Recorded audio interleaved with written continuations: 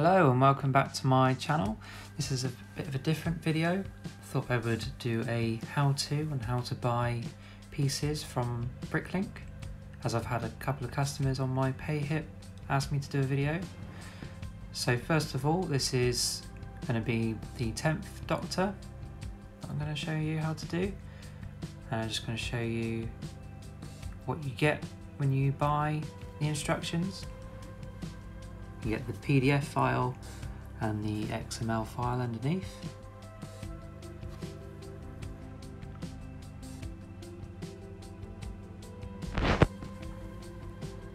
So I'll just quickly show you the PDF as it looks from the front page.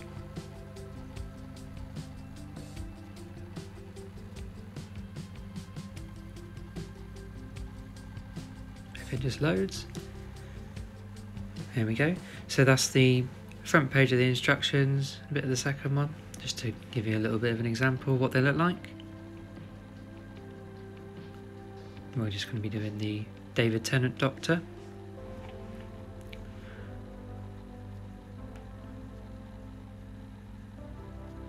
Okay, then we just close that, because I'm not physically building this one today. So what we'll do is we will open this XML file.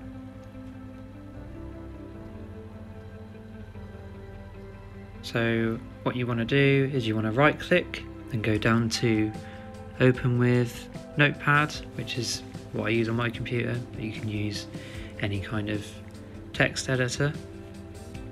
And then you want to right click and select all. That just selects all of the text. And then you want to right click again and copy that.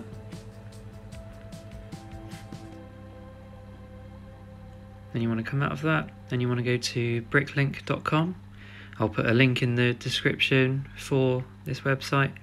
And this is just the website that I use for all of my pieces. And it's the main one I use for finding pieces and seeing the prices.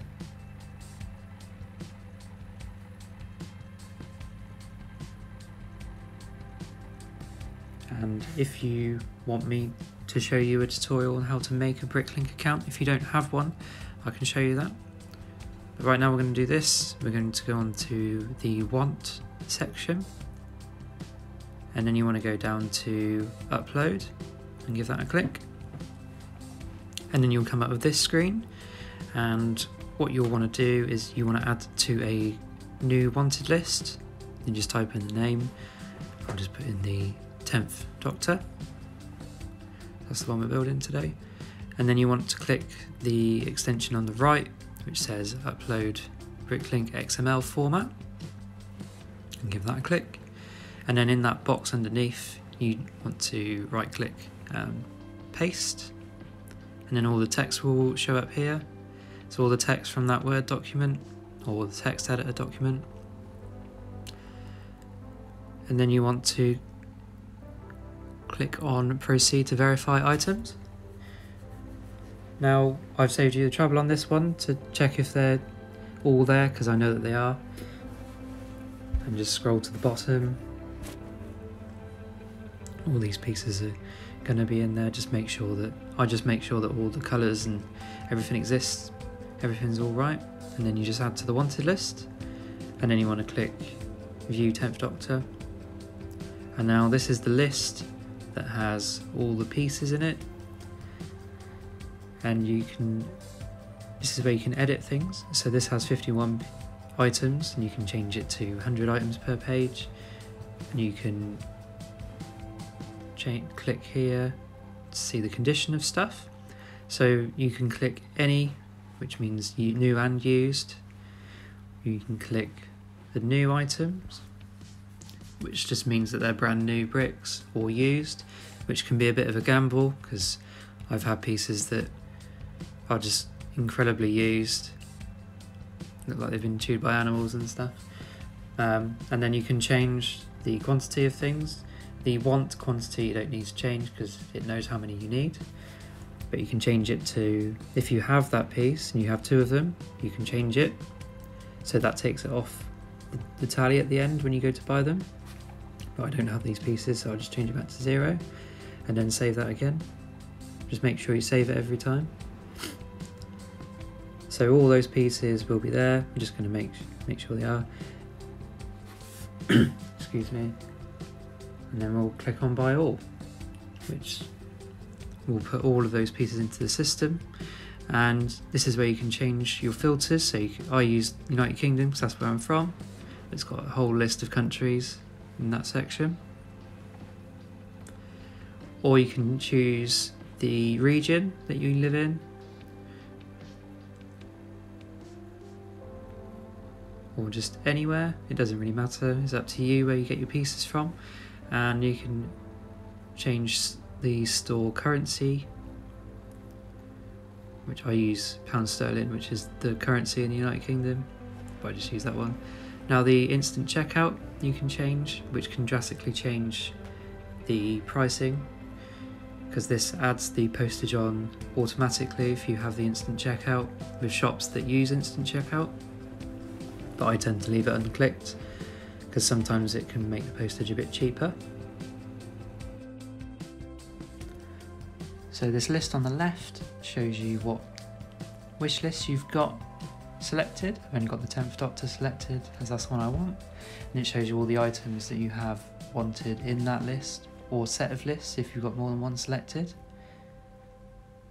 Okay, and then what you want to do is you want to select auto select, and this box here you can tick or untick it where it says select stores which item price is lower than store minimum buy, and stores can set a minimum buy, so maybe £5, and you can't spend any less than that just to make it worth their while sometimes, but I always have it unticked because it can again make it cheaper. And then you just want to click select, and then it comes up with these stores. It will be any random store, and it tries to calculate the amount of pieces that are good for the price and how many you can get from a shop. So it tries to get the smallest amount of shops selected with the most amount of pieces, and these are the 3.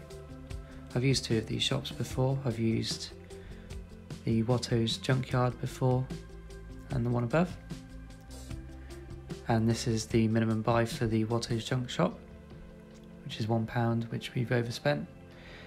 And then you want to click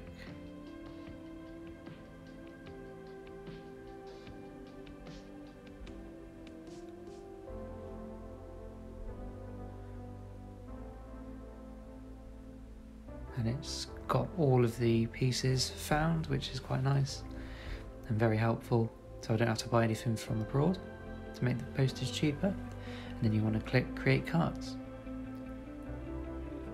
and now these are all ready for you to purchase, and you've got these checkout buttons on the right, and you just click those and they go through and they take you through to postage and your PayPal, which you should have a PayPal when you're buying on Bricklink just to make it a bit safer. And that's the tutorial on how to buy pieces using an XML file. I've quite enjoyed recording this one. Just please let me know if you enjoyed this how-to video, and I will make some more if you want me to make some more. Like, I've been thinking of making one for how to maybe set up a Bricklink account, or how to use Studio, which is the program that I use, which is owned by Bricklink. I use that to make my instructions and all my builds really. And if anyone wants to know how to do that, I can show you a quick video on how to use that program. So thank you for watching. If you could please like the video, leave a comment on what you liked about it, and I'll see you in the next video. Thank you.